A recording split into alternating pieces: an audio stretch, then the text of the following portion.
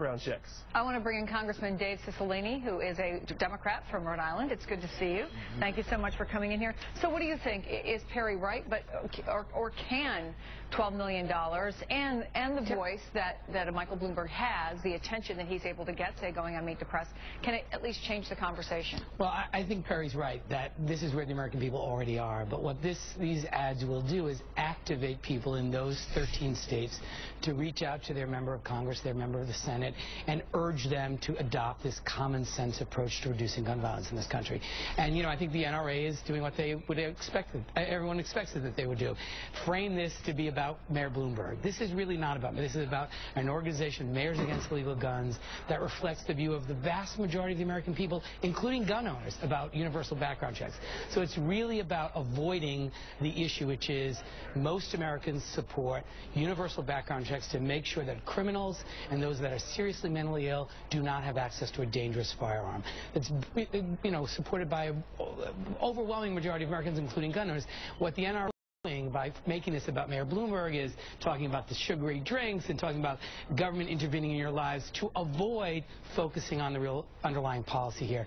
But hopefully this expenditure of money by Mayors Against Illegal Guns will activate, you know, people in those states to reach out to their members of Congress and urge them to vote for this common sense gun safety legislation. Well, you were a mayor too in Providence, so you know a little bit about this, and the argument that you make is essentially what we heard from Michael Bloomberg yesterday. Let me play a little clip from him. If 90% of the public want something and their representatives vote against that, common sense says they are going to have a price to pay for that. Will they, though? I mean, we've seen that votes don't always come directly out of public opinion polls. I think this time is different. We saw 20 first-grade children slaughtered because of gun violence in a classroom in this country, and 6 adults. If this event in Newtown is not enough to cause Congress to do something about the scourge of gun violence in this country, shame on us. So I think this is different. Million Mile March, Mayors Against Illegal Guns, Demand a Plan. There's a lot of organizations that are activating people all across this country to insist on action by Congress. I guess the question is what action at this point, because it seems as though those who are intimately involved in this maybe knew from the very beginning that the assault weapons ban was going to be very tough, and Harry Reid has taken it out of the bill, in spite of the fact that Dianne Feinstein was obviously very upset about it. Was there a miscalculation there, do you think, by pushing the assault weapons ban so hard, knowing it was a long shot at best?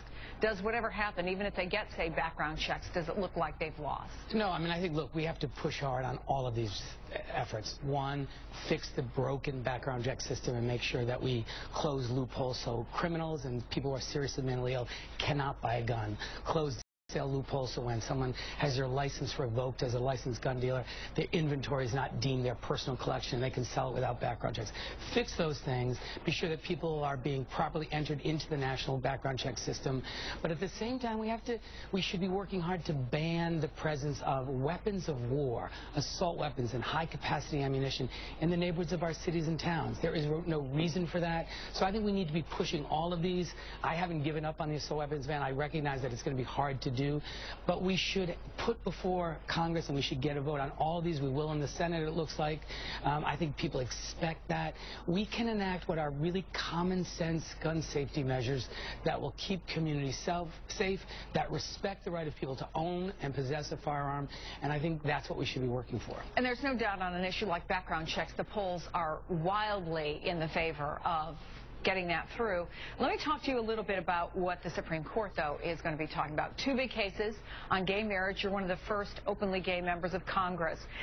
You know, and you have someone like Howard Schultz, who, again, also has a megaphone in a sort of a similar way that Michael Bloomberg does. But can that influence what happens there? Can public opinion, and what has clearly been a change, not just in public opinion, but in the numbers of members of Congress, the number of political figures we have seen turn around on this issue, Does the Supreme Court listen as well? I think there is no question that what is happening in our country is going to weigh in kind of the way the Supreme Court looks at this issue. The country has really moved so far in terms of supporting marriage equality, both in states in our country, in elected leadership, in business leadership, and I think it makes a difference when the Supreme Court is trying to decide kind of what they embrace in terms of the breadth of their decision, what's happening in the country. This is one of those examples where I think the American people are way ahead of the judiciary. They have moved beyond this. People embraced marriage equality. I think the most recent poll says people under 30 support marriage equality by 81%. So I think people have really recognized that this is a question of fundamental fairness, of basic notions of equality, and the Supreme Court has the responsibility to catch up to that. Congressman David